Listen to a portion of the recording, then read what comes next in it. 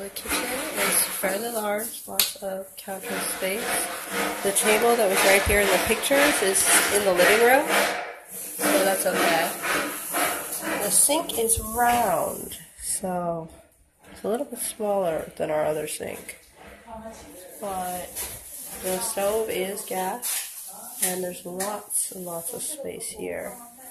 Counters are overhead, and we've got a nice refrigerator. It's good size too. Could either put the oven in that corner or on the table. The microwave over there. Not sure yet. There is a plug where the table would be, so it would work.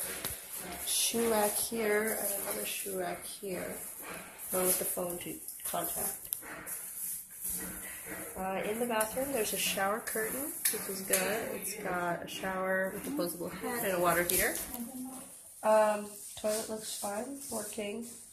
The washer is a bit old, quite old actually. I would want to make sure it works.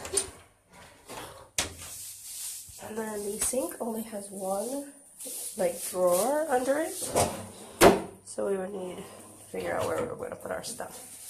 We could probably put it on the shelves in the living room. There are a lot of shelves.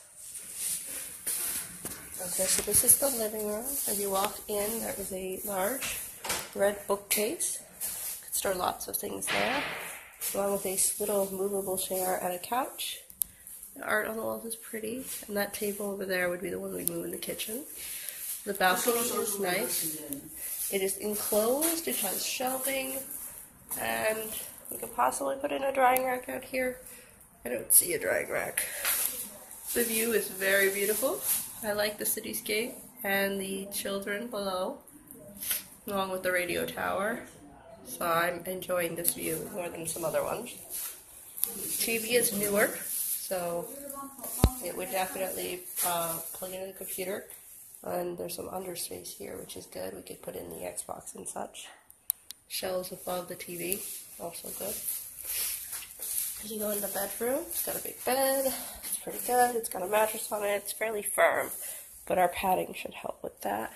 And it's got 1, 2, 3 dressers, which is excellent. Air conditioner. Is the air conditioner in here? Here. The air conditioner is in the living room, not the bedroom.